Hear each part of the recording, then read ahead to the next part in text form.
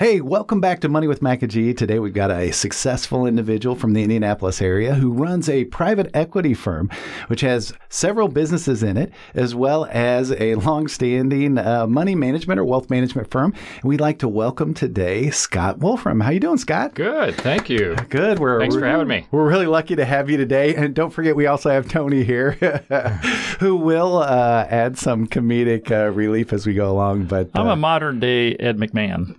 Exactly. And that's why we like to have him here. But, when we do this thing, we're really trying to show people a little bit about persistence and trying to be successful. And as we were just joking about, your trajectory to being successful was just a straight line, right? Straight up. Straight up. Amen. Man, it was just nothing but easy. So easy. Easy. Some people just silver spoon. Right. They just don't understand how easy it is. I don't know right? why people wake up and are stressed out. Exactly. And I know you've been stressed out for some time. Tony, By the way, I've got a little whoop strap here. I got one on him. His resting pulse rate is 37. He does like to work in a good workout. I know. It's like, I got to go. So, but that's all good stuff. We want to learn a little bit more about you, Scott, just a little bit of your background, where you come from, maybe a little bit of the family dynamic. And the reason we do that is because we think that some of that determines who you are. Like me coming from a family of 6, I became a little bit more like the peacemaker, but I was the stern one. And so just a little bit different as we go along. And are you originally from Indianapolis? No, I was from northern Indiana originally. And which part of northern Indiana? A little town called Rome City, Indiana. So it's north of Fort Wayne. North of Fort Wayne. I went to East. Is that where all the Italians were? No, we had no. I can't pronounce your name. Hey, So- Luciano. Molto bene. Molto bene. Grazie, prego. Grazie mille. Grazie mille. No. But so you're north of Fort Wayne, Yep. in the middle of nowhere? Is that Middle kinda- of nowhere, pretty much, yeah. And you were just kind of sitting there thinking, one day I'll move to Fort Wayne or the really big city, Indianapolis? And how many people in how many kids in your family? I had 3 sisters. Oh, that explains some things. Yeah, so I had, and I was the troublemaker. So if you're the peacemaker, trouble. All right. Trouble guy. So you learned how to get along with other people then, did. too, because with 4, I remember having those conversations. Tony, you probably had those, too, where I was sitting talking to somebody, and I'm like, let me ask you this question. Were you an only child? And it's like, you kind of know those people that can't play well with others sometimes, right? Those people. We're going to have to edit that one out. No. We do know that only children can be very Different. Yeah, they could be very good with other people too. So you had three sisters. Three right? sisters. Well, how do you work out with 3 sisters? How do you work out the pecking order thing? Because like when you raise with boys, they all beat each other and figure out who's the top dog. What happens when you got 3 sisters? Well, Do you braid each other's hair and see who does it best? It took me a while before. Well, number one, I had to play some house, so they play some hoops. That was you had to play. Quid play pro their quo. Right. And then when they start to say, we got to play another game. I'm like, no, so you're starting to manipulate me. I said, we're going to go play some hoops now. But guess what? What? They weren't coming outside. The hoops that you were playing was like hoop skirts. Exactly. Exactly. So what number were you? 1, 2, 3, 4? I was number 2. Number 2. Okay, so at least you're towards the top. That's probably a good thing, Right. huh? Right. Mom and Dad, were they together? They were together. So my mom passed away, unfortunately, when I was a little kid, so like 6 months old. So she was from Indianapolis, and she had breast cancer. So I'm really sorry to hear that. I didn't know that. Yeah, but part of the stuff you face as a kid is how to overcome adversity, and so I didn't know my mom, my real mom. Right. My dad remarried when I was like 3. And so my older sister and I were from the same mother and father, and then I had 2 stepsisters. So Gotcha. That's how that all came together. That's interesting. Weren't we talking to Sam, Tony? That was he lost his father pretty young. Is that right? Yeah. I think he did. But that's interesting. Mm-hmm. We've heard it a little bit more often than probably in the general population for the successful people that we're talking to. So, so you lost your mother. Dad got remarried when you were about 3. Correct. And pretty good home life. Pretty good. I mean, Dad had a lot of money. He was CEO somewhere. Yeah, my dad did own a company. He owned a beer distributorship in a little town. Yeah. And you were invited to every high school party. Are you guys starting to get the theme? we are. Troublemaker, beer. Oh, boy. Yeah. there was a bad recipe in there. Yeah. But, Yeah, exactly. So, yeah, and I would say home life was pretty good. I mean, we had some issues for sure. I mean, with a new mother that came into it. Yeah, I mean, being real about it. I mean, there was a lot of pain and growth in there. I mean, today, what is my stepmother is truly my mother, the way I look at her. I would see that. Yeah. But we had to kind of grow through some pain kind of growing up, being real about it. I mean, there was a lot of hard times, just adjusting to what was going on. Yeah.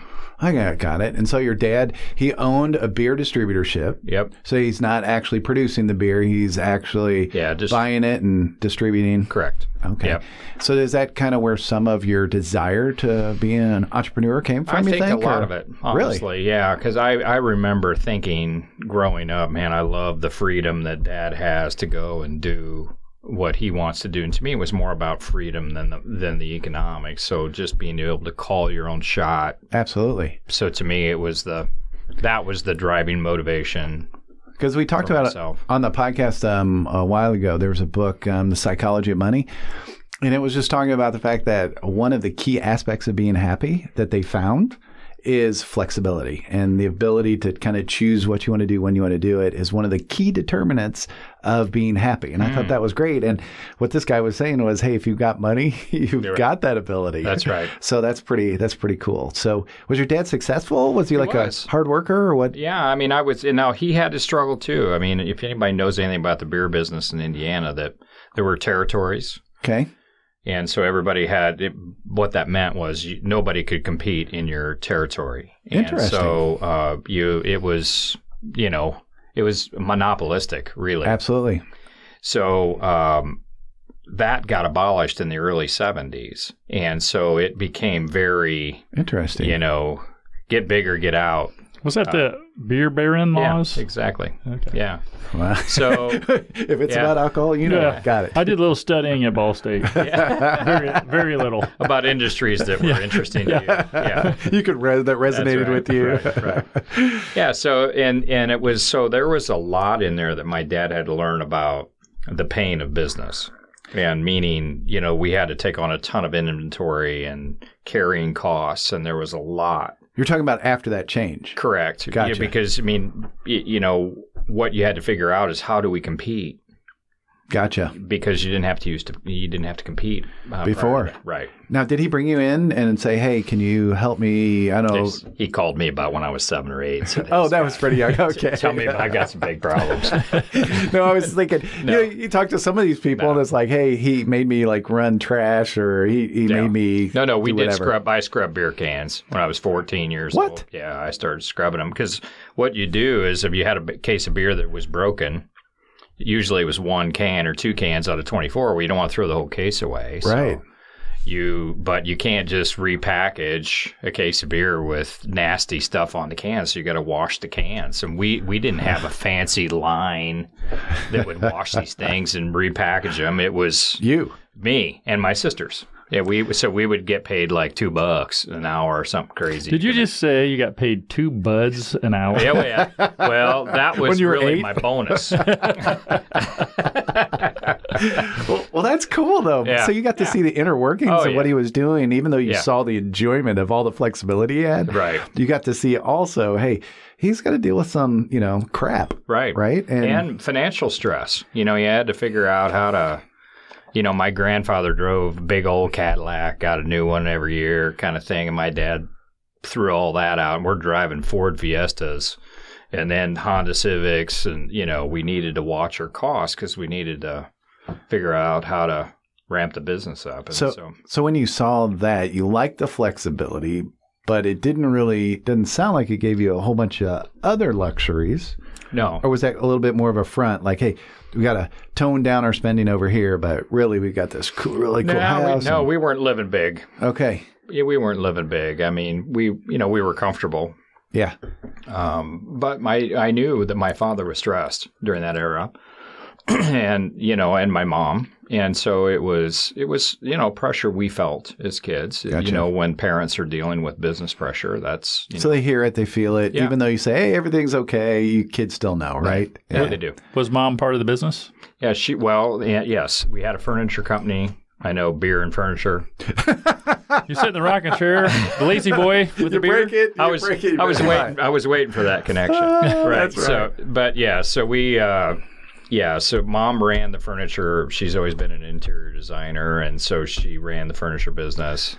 And the only really great synergy, if you talk about synergistic things in business, which you guys like to look at business too, but was we had manpower in the beer business to move furniture when furniture need moved. And so if you sold something, you had some guys that were available to go haul the stuff. So that worked fairly well. I will tell you that was not a great business. I mean, capital intensive. You got a lot of inventory. That didn't move very well. And So it sounds like at an early age you were, one, being exposed to businesses. Yes. And I was going to ask you if normally there's more than one business if you've got a parent that's kind of interested and you got two. But in addition to that, you're seeing the good and the bad. right. Right? Seeing some synergies. You said capital intensive, meaning you got a lot of dollars invested in it. And it sounds like you're learning quite a bit at a very early age. Early. Did you get into inventory turns? Mm-hmm. In the beer business. Yep. What about the furniture business? Was it bigger than one? No. You sold it one and you're done. It's about we're point gonna have two. to do a little definition example of inventory turns. Not right now, but for the audience, like why is that important? Exactly.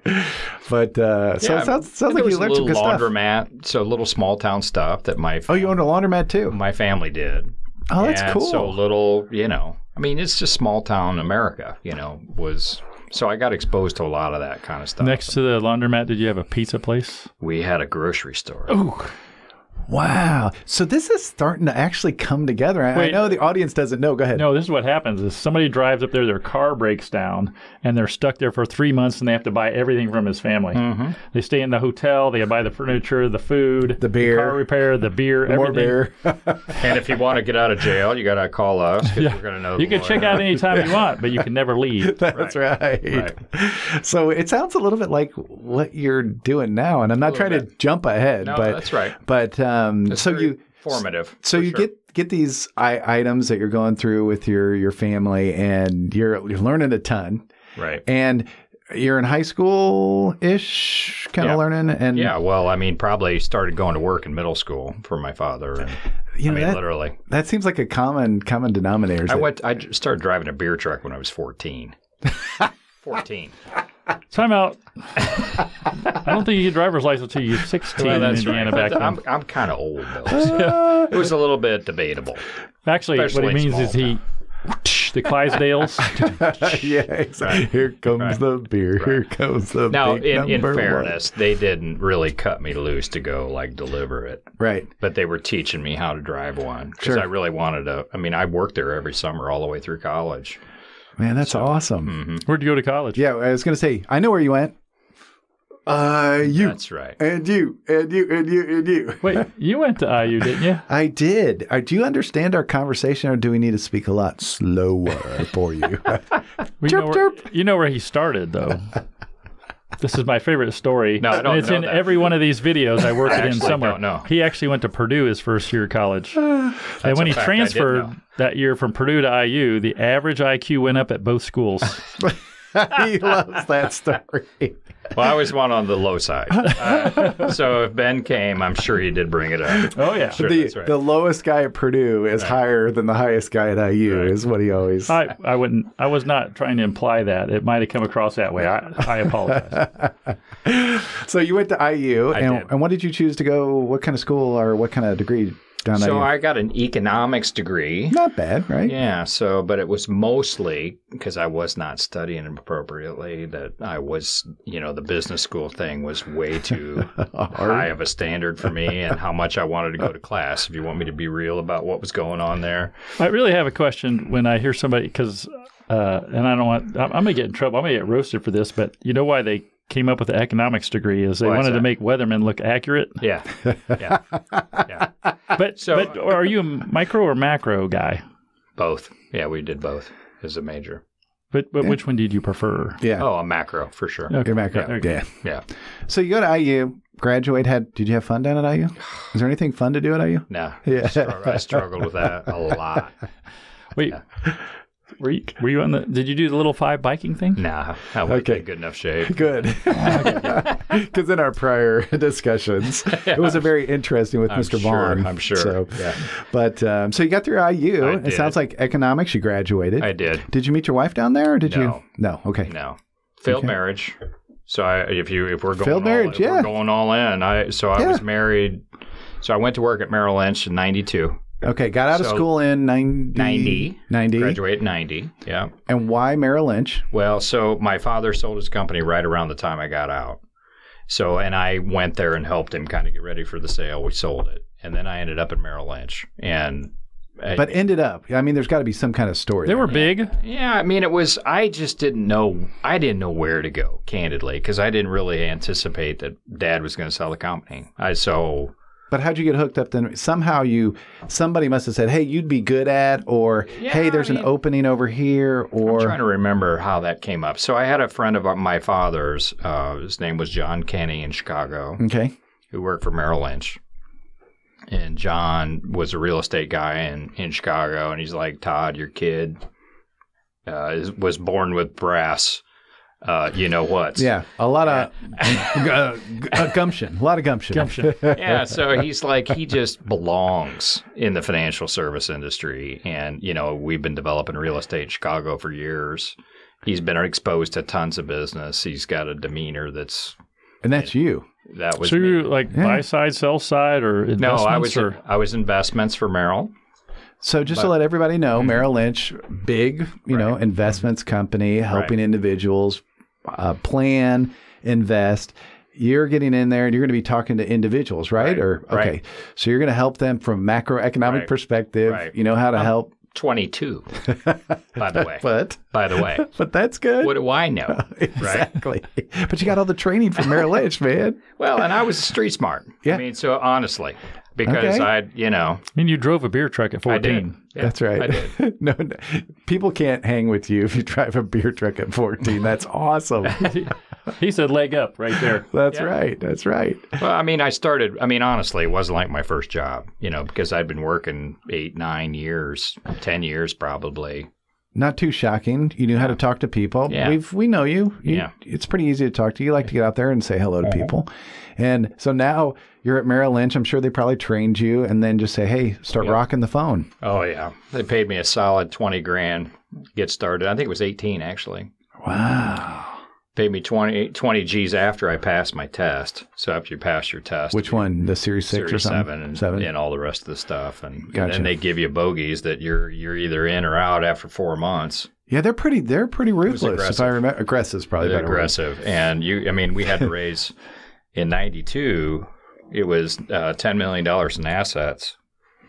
And the production accounts were more ancillary, but it was all about assets. And so when you say raise for individuals listening, assets under management, they're saying you have to bring in enough people that want to invest with you, right? And you had to do $10 million in 2 years. Oh my, that's a 22-year-old. 22-year-old. Wow. Because I've talked to a lot of people when I was going through wealth management. And I was just like, man, that's really tough. I'm trying to think right now if some 22-year-old came up to me and said, hey, dude, I get this awesome... Hey, dude. Exactly. Right? Hey, dude. I got this awesome investment for you. And by the way, I drove a beer truck. Yeah. I used to buy a beer truck. Hey, or ran a laundromat. And if you want to play some league, I'm in. You like Halo, old man? Yeah. Boomer. You got two. I just need 2 million AUM. What do you got? Like, get out of here. Oh, wait, now we got to heck out of here. Oh, we're gonna beep that one. Hey, beep that. So you got out there and you must have started a hustle because you've been successful. Yeah, but I chased $6,000 IRAs all over the planet at the time, because I always felt like, everything in business, I still think this today, is that there's rabbits and then there's elephants. So if you rabbits and squirrels, if you're just busy, if you're practicing on somebody, they're $6,000 if all they got. And I remember thinking, well, that's $6,000 to 10 million is a long way to go. Yes. But I thought I got to get some wins. And if I just chase people that have $100,000 or $500,000 or $1 million or $2 million, 10 million, what? Yeah. I'm not getting enough at bats. So I thought I'm going to go slug it out. I'm driving to Fort Wayne. I'm driving to Richmond, Indiana. I'm all over the place for $10,000, 2 or 3 meetings to get $10,000. So it was, relentless. You had to be relentless. And I mean, you want a funny story? Yeah. Well, all kinds of funny stories. So one, I can still tell you, I shouldn't say her name on the air, but there was a lady in Fort Wayne that I came back to. I think it was a Whopper, might have been $17,000. I got a flat tire in my Honda. So my car, it was the only thing Dad gave me when he sold the company. He's like, so he gave each of us a Honda Civic. Here's a nickel. Go make hay. Yeah, exactly. So, but car's a car, big. Yeah. You need wheels to get moving. Yes, I had do. 2 suits to my name, and so I meet with this lady. We get down 10, 11 o'clock at night, and I'm driving back to India. I get a flat tire in my car. I got one of my 2 suits on. Oh no! It's pouring down rain. It's like raining sideways, and I'm like, I can't trash one of my suits. So I take off my suits. I change my tire in my underwear. And there's semis driving by, just throwing water on me. I'm trying to jack the car up. I'm like, and all you can do at the time, you're like, man. You have to laugh at yourself. Like, this is the most ridiculous thing ever. I don't want to burst your bubble, but they weren't throwing water at you. Yeah. Anyway, so, I mean, it was not like all glamour for sure, just going to work for a big Wall Street firm. And that's part of the discussion is everybody always thinks they see somebody and they go, man, he was so lucky. Right? Mm-hmm. He just had a spoon in his mouth. His dad owned, the beer company or whatever. But at the end of the day, it's not always like that. Mm-hmm. And you've got to learn how to and know how to hustle. Mm-hmm. And you knew how to talk too. Plus, you're smart. We know that. And then you're talking to these people. And how long did it take? Did you make it in 2 years, the $2 million? I made it. As a matter of fact, I graduated in 20 months, I think, was the number. So, wow. Yeah. So you got it done. Yeah. Matter of fact, I smoked it. Yeah. I started chasing. I got some pretty good whales in my pipeline. It was all about pipeline. Absolutely. It's no different than everything else. If you're selling anything, it's the harder you work, the luckier you get. And I was getting more comfortable with what people wanted to hear and what they were looking for, and you just learned. I mean, and I had a lot of no-goes, of course. Can you tell us a little bit about what what people really needed, and like what kind of advice you could give them, and how you helped them? What I really figured out was how to solve their problems. So you learn to listen a lot more and not talk as much. 2 ears, one mouth, right? Right. And at 20 some odd years old, that's big. That's a big ask. So. And that took a while, but the at-bats teach you that. Right. And so the next thing you know, you get into a meeting with somebody that, they put their pants on one leg at a time just because somebody has $17,000. That $17,000 is super important to them. Right. So it's just as important as somebody's 500 or 5 million. Well, the guys with 5 million had just as big a problem. Matter of fact, they had more, but they weren't paying as much attention. Right. As the person who had 17. Gotcha. So you start to solve their problem, and I found lots of problems in what they were doing. And is there a couple of problems you can tell us about? Is it just sure? I can tell you the big one that I landed was there was a $24 million pension that I landed. I'm 23, 24 years old. I don't remember how old 23, 24. I walk in, I got a $24 million pension plan. That's now, great. I lost it too later, so I've had them in, I've had them out. Oh no! Oh yeah, it's part of the deal. And how'd you get it? What happened was there was a bank in Fort Wayne. I won't name them for absolutely. Pace, we don't want you to, right? But they were charging a lot to custody the money, like $120,000. So this entrepreneur was paying. He was making a lot of money, like $50 million a year. He was making a lot of money, but he wasn't watching all his costs. Right. And I found that he was paying a bank for the privilege of holding his money $120,000, and we could do it for essentially zero. Right. And so I sat him down. He couldn't believe it. And even $120,000 mattered to him. Absolutely, it mattered. And a bank that had been a partner of his for a long time and helped him grow his company, but they were overcharging him for the custody of his pension plan. So he moved the whole thing to me. So you solved the problem. You got a big old deal. Big old deal. Sound like 50 bippers the bank was trying to make there. Bippers. For custody. For custody. Right. They'd have to work really hard on that because they got to have a place to put it all. Right. And so for anybody that doesn't know, BIPs is basis points, and 100 basis points for 1 percentage point. Right. Nice and easy. And bippers. Right. Bippers is what you call it after you had a glass of wine. Exactly. I knew what he meant. I know, I did too. I was like, I loved it. I was just trying to explain because we want to teach people, right? Basis points, right. But that's fantastic. That's really, I can only imagine how much like work and the different stories that you had. And oh my gosh, 17,000. I remember talking to a guy that only had, nowadays, a little bit different. He had $25,000 and it was grueling to get the guy to work with you. Right. And so sometimes the small deals are 3 times as hard as the big deals, right. But it's a little bit weird. So you're doing this, 2 years, you made it through because you're 20 months or 4 months early. And I think if I recall correctly that you moved from Merrill Lynch, right? Yeah. You did some moves? Technically. And we don't have to go through each move, but yeah, I you mean, moved. Technically, I ended up technically getting fired from Merrill. Oh, no, what happened? Yeah, so I got into an issue with my secretary. I wasn't anything appropriate. Right. But inappropriate, you mean. Inappropriate. It wasn't anything inappropriate. It was everything appropriate. It was appropriate. It was around a bonus schedule Yeah. that was not formally embraced by the company and approved by the company. There was no structure then like there is today. Right. I had a bonus schedule that I gave her a bonus on her maternity leave, and she didn't like the bonus that I had given her, And that caused some issues. It caused issues. Gotcha. So then you left Merrill, and then you went somewhere else. I And ended up at A.G. Edwards. Edwards, yeah. And then I became the manager at A.G. Edwards 4 years later. So I was practicing, had my own practice. We were running 100 million, 150 million at the time. And so for anybody that's listening, 100 million is a big deal, right? What's the breakoff between, I forget, state and Fed? Is it Fed's now, I think, 125. Okay. So you start to come under the roof of the Fed once you start getting big enough. And 100 million back then, that's a big deal. Right. And so I just want people to know that. Right. So you're running this now, you're managing it, and it sounds like you're successful because you're just successful that way. And what happened? You've been there for a while? The next challenge for me was managing advisors. So older advisors, older than me by a long way. Because you're like 25 now. Well, no, that's not quite true. Because we fast forwarded in there a little bit. But I was probably 30 something, So, but that's really young still, Yeah. So it was.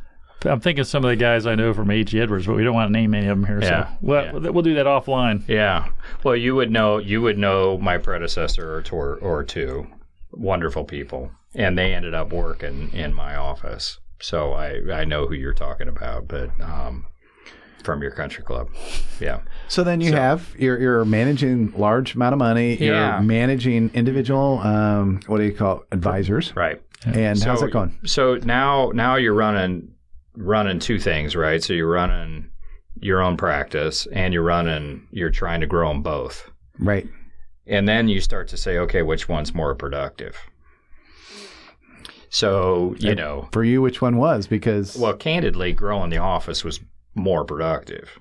Because if you could go, the way they did, the way A.J. Edwards ran it, you were paid off the profitability of the office. Gotcha.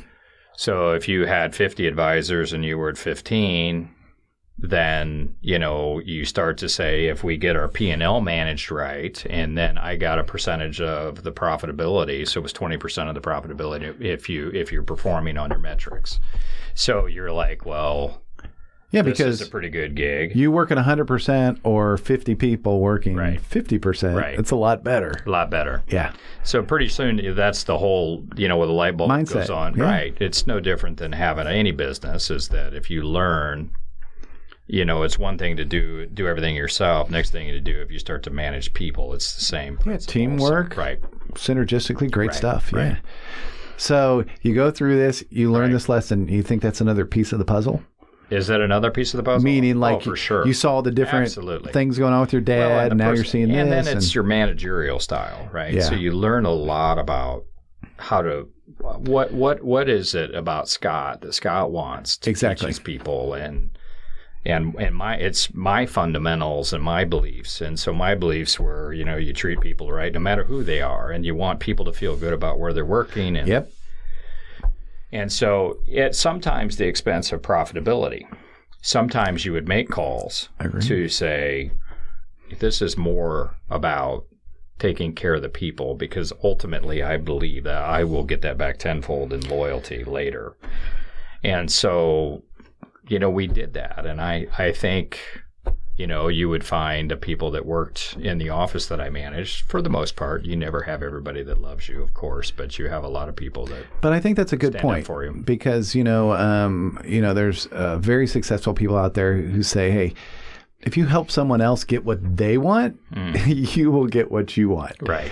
And by learning that early, I think that's a very powerful thing, because if you treat people with respect, a lot of them just want to be heard and respected. And if you do that in your life, that really leads you to a very fun, profitable place. Mm-hmm. So you didn't make them come in on Sundays and fill out the TPS reports? Mm-mm. What's a TPS report? I don't even know if I know that. That's a reference to Office Space. I was going to say. Yes. I don't know what I will tell you that it's funny you say that, Tony, because there was a lot. I mean, and everybody has a choice. If you were running an office. Absolutely. And I'm not faulting what they were doing more than, and that what I was doing was right. I just chose how I wanted to do it. And so there were people that's P&L were ridiculous. Like they'd have 26, 27, 28% net profit in their office, which was really high. But then the people weren't, the staff wasn't making turnover. Any money. They were making people buy their own coffee, and they were working in a really crappy office, and they weren't feeling good about themselves. Yep. So all of those were choices. So how'd you learn that though? I mean, is there anything that tripped your wire that you're just like? I would check them out. Okay. I mean, I want to know what those guys were doing, Sure. and then I would make a choice. Like I chose, I didn't want to do that. Right. Right or wrong, and candidly, it cost me money because I would in the short run. In the short run. Yeah.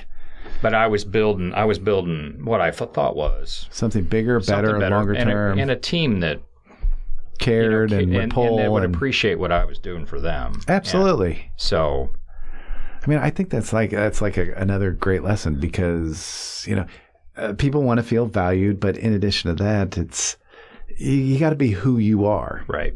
And that's the only way you can live, because there's too much stress and tension when you try to be somebody else. So. Right. So you're successful. You continue to do the wealth management. You've built it up. You've been running an office over $100 million. And then kind of what gets you to a point where you start thinking about, hey, I really like this, but maybe I want to take a look at something else. Yeah. So I don't know that I had like this big aha moment. We had, you've heard the phrase, if you got kicked off your lily pad, where you're like, I don't know that I would have changed had I not gotten kicked off my lily pad. And the lily pad at the time was A.G. Edwards, was acquired by Wachovia and then by Wells Fargo. And the managerial structure changed. Gotcha. Again, not for what I would consider the better, but, it was just different. It was a change, yeah. It was a change. And so I struggled with that a lot because I had a lot of autonomy. I had this thing rolling. It was moving, and people were, we were having fun. We had a good synergy. I was having new guys wanted to come in. We were growing like a weed all over the place. Exactly. And then we changed cultures. And I'm like, this isn't fun anymore. So you're like, I'm not sure what I'm going to do with this. But in the meantime, I don't know if anybody's paying attention or keeping score, but this is the financial crisis, 2007, 2008. Gotcha. Oof. That's tough. So you're not doing anything during that move. I remember your history during this, Tony. I mean, it's not fun going through that valley, but that's life, you just, sometimes you got to roll and sometimes not so good. And this was a not so good time. But, I stuck in there and I ran that all the way through 2011. So I didn't leave. Wow. So 3 years. leave. That's pretty big. Through 2 mergers. We changed the name 3 times and I never left the building. And, the culture changed tremendously. But I was like, I'm It's not time to go. It wasn't time to go for my people in the office. It wasn't time for my clients at the end. So that I felt good about that decision. I mean, there's decisions I made in my life that weren't great. That one was pretty good to ride out the storm as it was. And I remember one of the guys that I work with, he always said, he was older than me, he always said, the hardest thing to change in a business was culture. Yeah. And if you get it forced upon you, I can't even imagine 3 times how challenging that would be. Mm-hmm. And you just sticking it out. I mean, that's like crazy. Right. Because and I think that was formative for me too. Still, I would believe 100% that would be, because it was becoming pretty clear that I needed to do it for me. Yep, I was working for other people, and very well. And so the point of being kicked off my lily pad, I mean, if A.J. Edwards had stayed in the game and had just given me the formula that I had, you may not have changed too much. I may not have changed, because it was very lucrative and it was rewarding. The people were, we had, you enjoyed it, you liked it. You walked in the place and you were uplifted immediately. And I still see these people all over the place, and, I'm blessed by them all the time. And they have positive rapport with you, and they just really, because when Tony and I were talking to Sam, the funny thing that he just totally jokes about, remember? He's like, he got fired.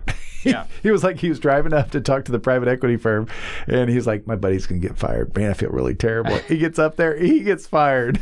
Right. But his whole point was, he walked away from that, and he's like, I'm never going to get a job. Nothing ever good's going to happen to me. And what happens? Like within a week, he's like doing great. So embarrassed that he got fired, but then he got knocked off his lily pad, and he was just like, he got going down this path that was so different, but he was so happy that it kind of let him down there. Right. And so you're probably, I would say, probably confident, because you've seen that you could do some stuff. Yeah. You also enjoyed building a team, wanted to do it on your own. You're probably kind of itching a little bit, maybe. Massive. To do something a little bit different. Yeah. And we know you because you talk to everybody, so your network is probably huge at this time. Yeah. And now you're sitting there going, what can I do maybe? Yeah. And what do you do? Scott came from a small town in northern Indiana. He didn't know his biological mother, and his dad owned a beer distributorship when he was young. He became a successful financial advisor through hard work, but he clearly enjoyed business. He's now learned a lot about business the hard way, but has been able to use that to his advantage. Join us next time when we hear about how he used his experience to build a $30 million private equity fund. Thanks for being here, and we'll see you next time for more Money with Mac and G.